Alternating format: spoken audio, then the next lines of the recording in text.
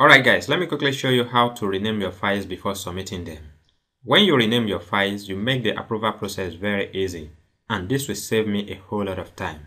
Right now on my system, I'm going to open two folders, and the first folder is on the left, which is the one I have here. You see there are some files there, and all of the files are already renamed.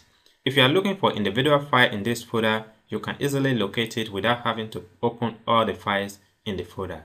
For example, if I want to see FST 222 Food Engineering Past Questions 2017-18, I can easily go ahead and click on that without having to open all the files in the folder.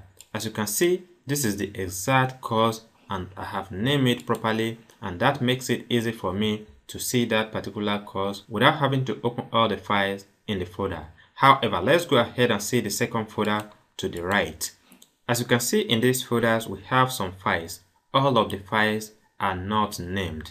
The first file here, I don't even know what it is and what the course is. So if I want to look for a particular course in this particular folder, it will become very difficult for me and I will have to open all the files in the folder.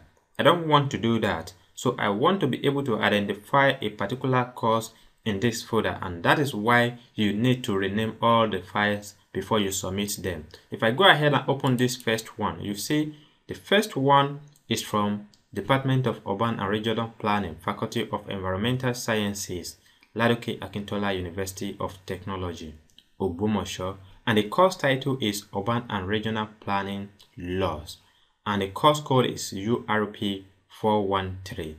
Now, without me opening this file, I will not be able to know the course code and the course title, and I will not be able to know the year.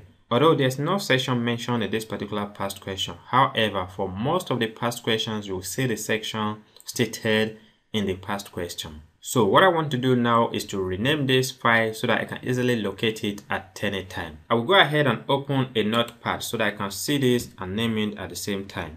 URP 413 Urban and Regional Planning Laws. If the year is stated in this particular past question, I can go ahead and add it to the front. Let's say 2016/2017. So I can copy this name and go ahead and rename the file I want to rename. I click on the particular file I want to rename. I right click and I go straight to rename.